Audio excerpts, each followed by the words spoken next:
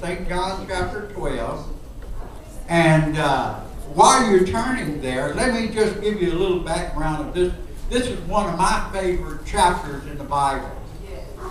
You may say, well, why is it one of your favorite? Because Jesus, amen, was anointed at Bethany. Amen. When you turn there, you'll see in those first few verses, amen, how that, amen, that he was at supper at Martha and Mary's house and Lazarus, and Mary had took a pound of a very costly perfume, and she anointed the feet of Jesus and wiped his feet with her hair. I like reading about that. And then also you can read in chapter 12. We won't do all that today, but amen. Jesus, amen. They put him on a donkey, and he rode into Jerusalem. And the people took branches of palm trees, and they went out to meet him, and they cried out, "Hosanna! Blessed is he who comes in the name of the Lord." Amen. I like that part. The triumphant entry into Jerusalem. And then, of course, amen, Jesus predicts his death. He predicts his death on the cross. He said, "If I be lifted up from the earth, I will draw all men or people unto myself." Amen? And then also you read about how that there's so many could not believe, and the prophet Isaiah hundreds of years ago said that he has blinded their eyes and hardened their heart, lest they should see with their eyes, and lest they should understand, amen, with their heart and turn, so that I should heal them. We see where they had hardness of heart. Sister Kilby talked about how the scales came from her eyes when she was in the hospital. But in this case, they were blinded to what Christ, amen, had to say to them. And so this is an exciting chapter. So I just want to pick out a couple of things here to let you know, brothers and sisters, whatever you're thinking today, and you can tell someone else that Jesus is Lord of all. Say it with me. Jesus is Lord of all. Jesus is Lord of all. Now I want to read that one verse again. In verse 32 of John chapter 12, he said, if I be lifted up from the earth, I will draw all people or men unto myself. This, he said, signifying what death he should die. Lord, I ask your blessings upon this congregation right now. We've already sensed your presence, and we thank you in Jesus' name. Amen. Now back on verse 20 of John chapter 12. The Bible said that there was certain Greeks among those who came up to worship at the feast. Then they came to Philip, who was from Bethsaida of Galilee, and asked him, said, "Sir, we wish to see Jesus." Philip, he came and he told Andrew, and in turn Andrew and Philip told Jesus.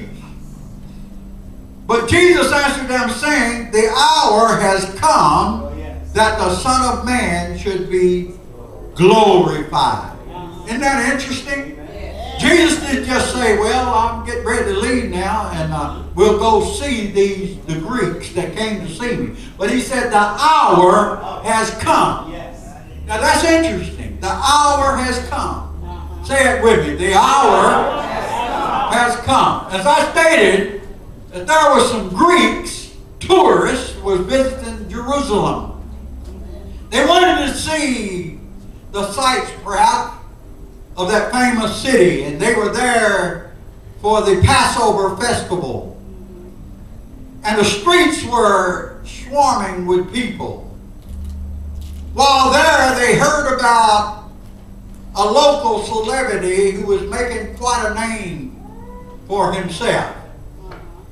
And it was said that he had raised some man by the name of Lazarus from the dead. The Greek tourists, they were intrigued. They sought out one of this celebrity's disciples, talking about Jesus, a man named Philip. Since Philip was a Greek name, they thought that he might help them meet his master. They told Philip quite plainly, "Sir, we wish to see Jesus." Now this presented, I want to set the foundation here, this presented quite a problem for Philip. Until this moment, Jesus' ministry had been exclusively directed towards the Jews. Amen. Philip was unaware what to do with these travelers. So he found Andrew. And together they went to find Jesus. Now, when they found Jesus, they told him that some Greeks wanted to meet him. They knew from experience that Jesus considered no one a nuisance. Amen. All that come unto him, he will receive. Amen? Amen. Hallelujah. He's the same today. Amen? Yes. They thought that Jesus would certainly want to meet people who travel such a great distance. But Jesus, however, surprised them. He didn't say a word about going to meet these visitors. Oh, he did. Instead, he viewed this incident as a sign. He said, "The hour has come for the Son of Man to be glorified." Amen. That's what he said. Oh, yes. Now stick with me. Yeah. Listen. We don't know whether Jesus ever met with the Greeks or not.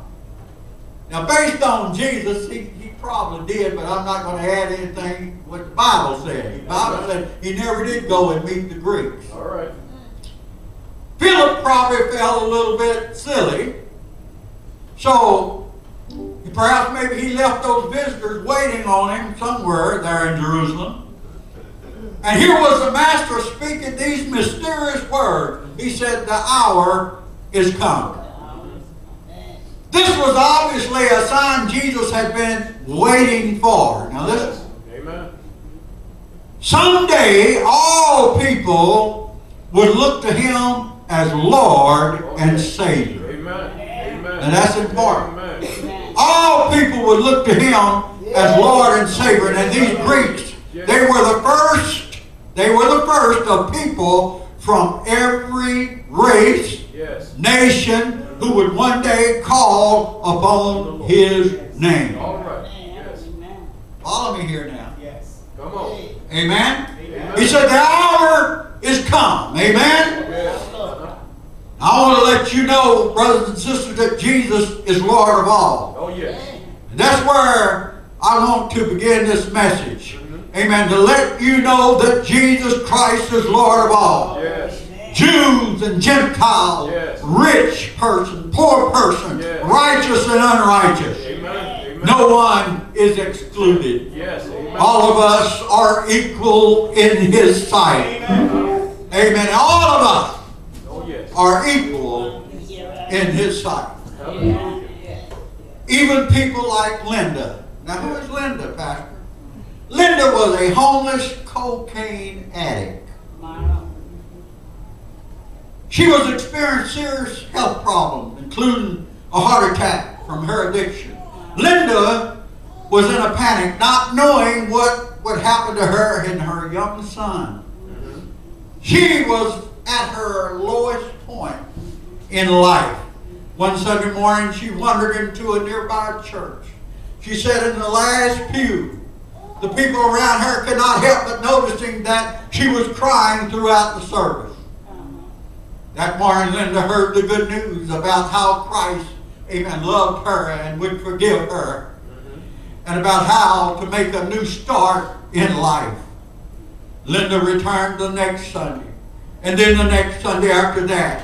But she was reluctant to fill out a visitor's card. She would not fill out a visitor's card. But the more she came to church, the more she began to feel the love of those sitting nearby and around her. Amen. And finally, one Sunday, she filled out a visitor card checking off that she needed help. She needed help. But you see, amen, this particular church, they had a visitation program. Amen. And people throughout the week would visit. Amen. They would pay the newcomers a visit. Amen. One of them, amen, that visit Linda was named Fred. He had a gift of hope as well as profound love. And Fred knew that Jesus could help Linda. So he told her that Jesus could bring healing in her life.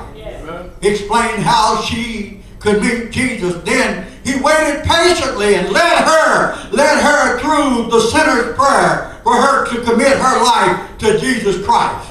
Then after that prayer, Brother Hazley, she asked, amen, they asked Jesus for healing of her addiction. Amen. Amen. Hallelujah. Several months, Linda was radiating joy as she shared her victory over her cocaine addiction. Yes. Amen. She wanted to share what I found, she said. She said, I want to, amen, work with young people hooked on drugs. Yes. I want them to know that there is hope. Yes, it is. There's hope. Yes. Linda now works with teenagers who are addicted and are in need of Christ's love and hope. Yes. You see, in some churches, brothers and sisters, Linda might not even have been welcome. Think about it. How sad is when people build fences around the gospel, because Jesus is Lord of all. Yes. Jesus is Lord of all. You see, back to the story, some Greeks wanted to see Jesus. You see, they were a preview of what was yet to come. See, the day when all people would look to Jesus as their Savior and Lord. Come on, somebody. But there's a second thing we need to see. There's a cost. There's a cost of being one of His followers. You hear what I'm saying? There's a cost. Amen. You see, when we read that particular 12th chapter, amen, we can see, amen, that it costs.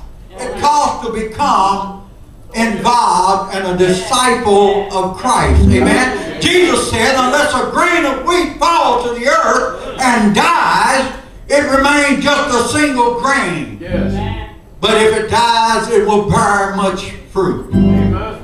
This is the paradox of the Christian faith, brothers and sisters. Amen. It is only by losing ourselves that we find new life in Christ. Amen.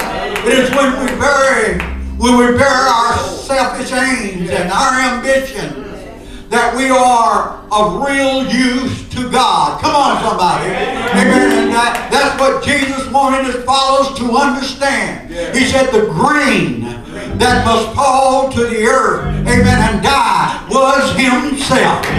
But He also, amen, it applies to each one of us. You hear what